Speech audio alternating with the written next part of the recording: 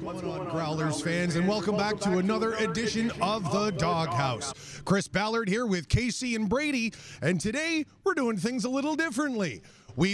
First of all, we are not in our normal studio. We are happy to be here in the Leon's living room at the Mary Brown Center today, and very pleased to be welcomed by Growlers rookie forward, rookie sensation, Jackson Berezowski. As if I haven't said your name 1,000 times this year. Jax, thanks for joining us, man. What do you think of the Leon's living room? Pretty cool, hey? Well, I appreciate being here, and I know all the guys look at this and we call it the best seats in the house, so it's pretty cool to be here myself. No kidding. Well, let's jump right in. We've got you a short amount of time. We have a great view of the public skating happening around us here. Coming off a pretty good road trip with the boys, some tough games, North Division opponents again against Reading and Trois-Rivières. What do you make of that road trip? Wins, losses, a little bit of everything. We let a couple games slip from us, but I mean, we learned from those games, and the wins. It's good to learn with 2 points in the bank. So when we let a game like Trois almost slip, I think it was good to show the resilience and kind of battle for that extra point in a shootout. But for us, we're in crunch time and crunch mode now. So I think all these are pretty crucial points, and got to batten the hatches down, I guess you could say, and tighten it up for the last little segment here. Games by my count left. Before we kind of get into what that might look like, this being your first year in the pros, how do you feel like you're holding up, I guess, to this stage of the season? Yeah, I think I'm adjusting fairly well. I think any first-year pro is you don't know what to expect, and I came in same mindset. I didn't know what to expect. Obviously, I had a bunch of guys that I played with in junior that are throughout the pro ranks at each level, so it's good to pick their ears. But for me, it's just learning every day. I like to say be a sponge, and that's soaking in everything, whether it's the coaching staff, players, trainers, anything. And that's been my mindset since day one, and will continue.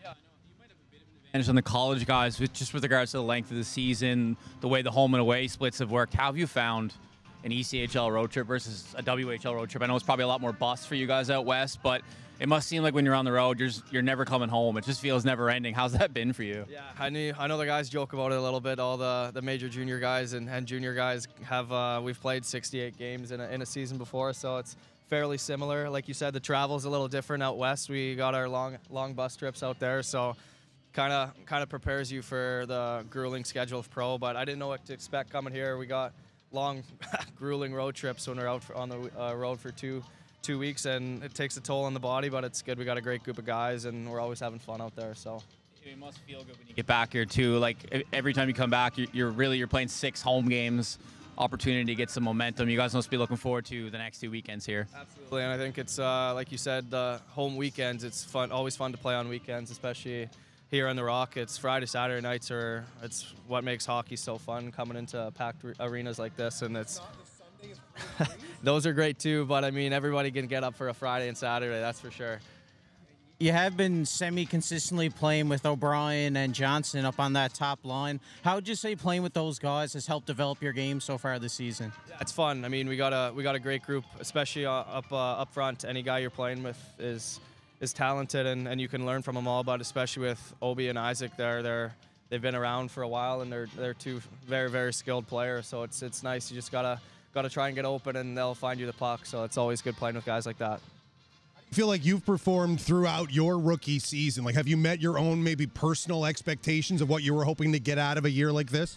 Was it too early to ask that question? Yeah, I think there's goals and marks you want to hit, but for me, I think it's just trying to be as consistent as possible, and the rest will take care of itself. Kind of what I look at it, but I'd be lying to you if I said it's not. You're looking at stats or looking at where guys are at. So I think I just am a student of the game, and I soak all that in. It's not a negative nor positive. So I think for me, it's just I like to have fun out there, and hopefully the puck goes in net. To do when you're living in a brand new place, a long way from home, in a pretty unique place on the island of Newfoundland. Yeah, it's fun. I mean, I joke with my parents a little bit. It would be nice to have the billets there from the last couple of years, but hey, it's part of growing up, and it's been fun so far. It's good to make your own foods, your meals, and good to kind of live a little solo life. Yeah, exactly. So my girlfriend's down too, so it's fun. We got to do something together. So. Well, I mean, we got to talk about the weather, especially what February had in store. I know you guys missed a little bit of it, but This much snow in your way in the wintertime? Quite usually, the snow's not as heavy there, but it is definitely colder back in Sask. But here I wasn't prepared for the amounts of dumps of snow it comes, but it's it's fun to shovel all the snow and see how the city reacts to it all. Lie, man. It's not fun. I don't mind it. It makes it a little home feeling. So what is your girlfriend? Sorry, what does your girlfriend feel about she it? doesn't like shoveling the snow, but hey, that's a problem for another day. So. How have you been enjoying your time here in Newfoundland since you started living here this season? Yeah, I love it. It's fun. It's like I said, it's a new experience every day. So whether it's a new restaurant or touring the island, it's all new to me and it's fun. So I gotta soak in something new every day, and I think that's pretty cool. What does the Jackson Berezowski off day in Newfoundland look like? I like it. I like outdoors a lot, so we're going for walks quite a bit. We've hiked the Signal Hill area quite a bit, so that's always fun. I try to get as close to the water as possible without being an idiot, I guess. But yeah, it's windy, it's for sure, but it's cool. There's the landscapes are fun, and usually on an off day, some sort of restaurant's getting hit up, and it's try to be a new one every time, and it seems to be fun.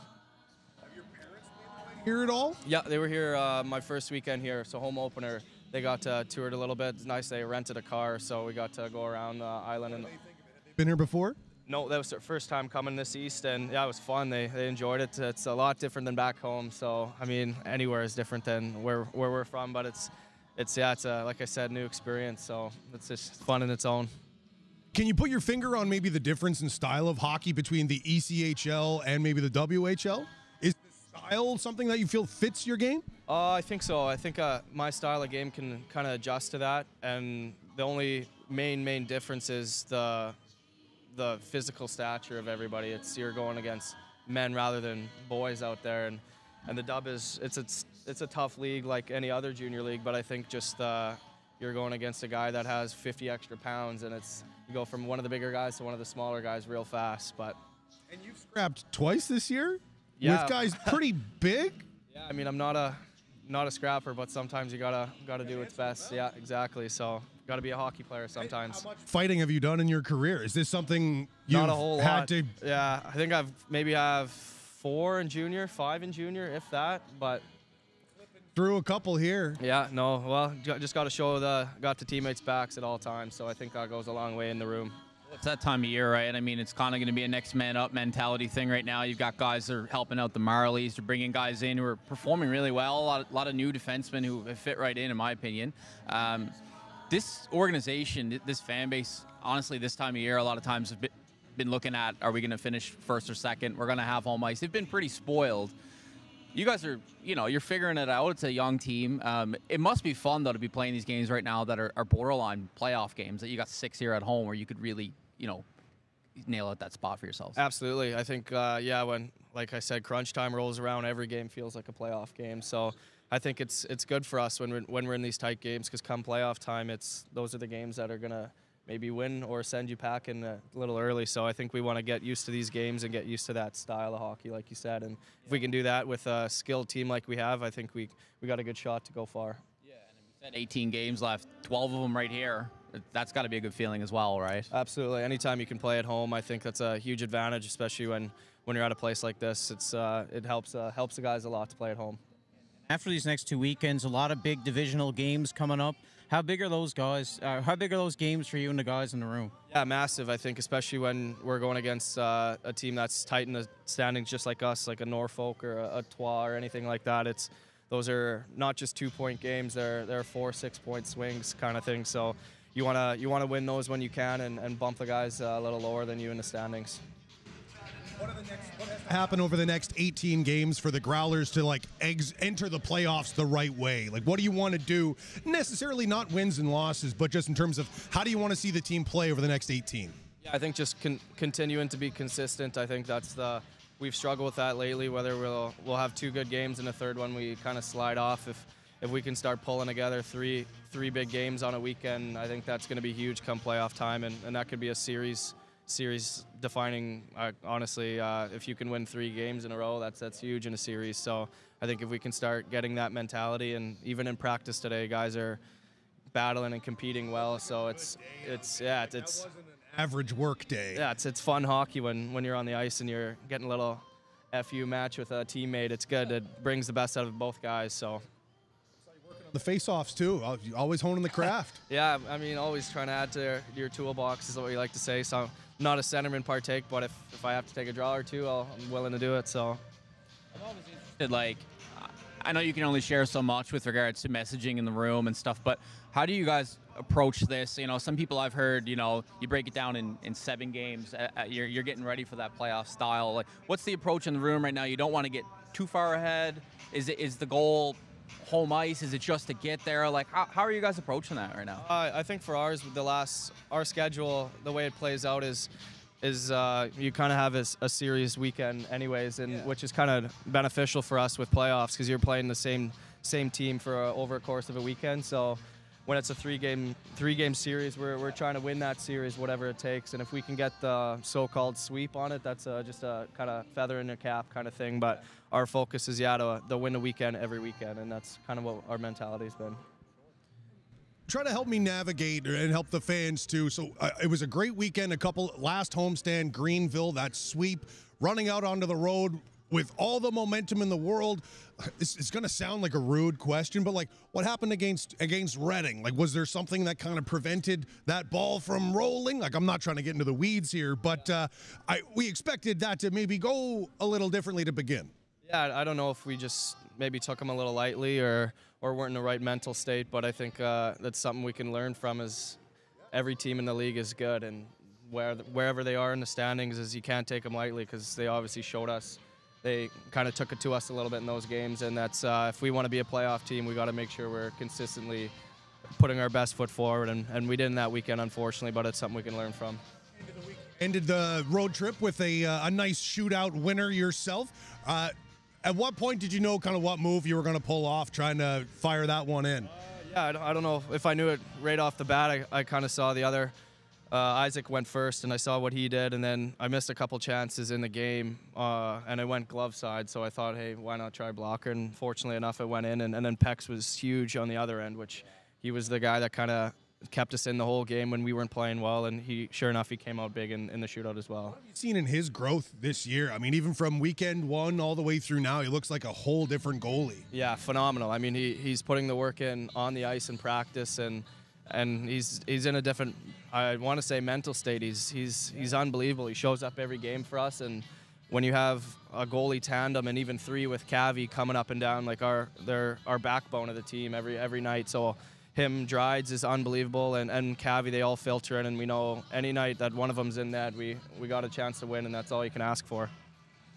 I kind of want to take you back to before the puck even dropped in Reading, when you guys were trying to leave the Rock in the middle of a snowstorm. I kind of wanted to get your story and what the experience was like trying to figure out how to travel from Newfoundland.